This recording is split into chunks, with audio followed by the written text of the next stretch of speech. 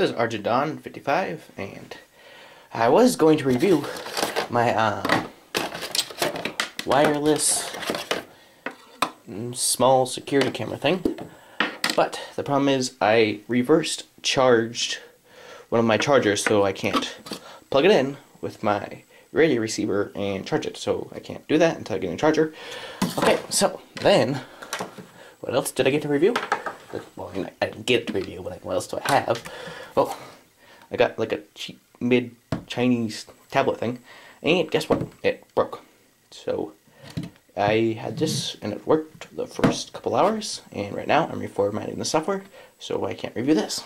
So I'll do a review of a figure that's been reviewed 1,000 times, and that is the Halo Reach Sword. The problem with this figure is it's too big for the Warthog. I call him the fat one. It's a cool figure, but he's just too big for everything, and comes with a good chain gun. So, 2 accessories. First one is his backpack. It's got some good paint and yellow writing on it. And you could peg an extra gun in the back or grenade. So, and then it just pegs right into the back of the figure.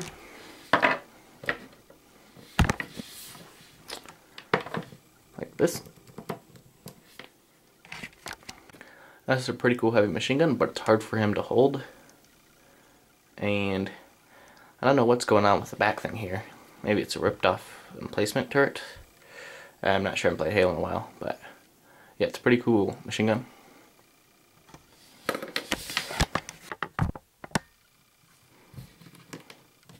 So, figure's head moves, spins around. His arms move, and they're like gear joints. So it's kind of like a robot.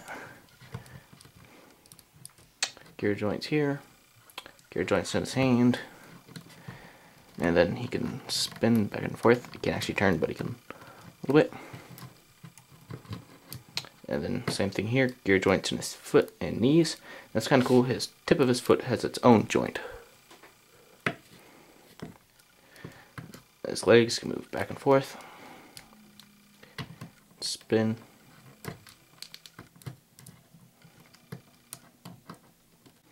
He has a little green patch that says B+. There you can see it.